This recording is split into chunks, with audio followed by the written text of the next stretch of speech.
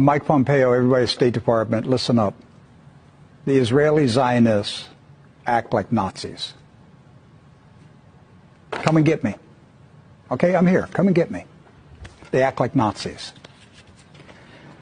I'm not going to be told what I can say and what I can believe. I see the video of them shooting 14-year-old Palestinian boys. That's a Nazi. I don't care what their race is. I don't care who they claim to be. When you shoot 14-year-old boys in the head, you're a Nazi. Right? They oppress the Palestinian people.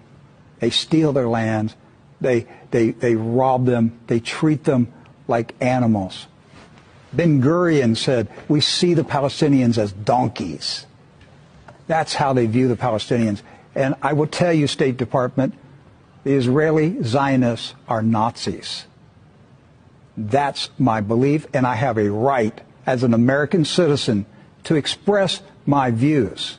And I can denounce tyranny any place in the world if I want to. I'm a free American, and nobody can tell me to shut up. The only way you're going to make me shut up is to kill me.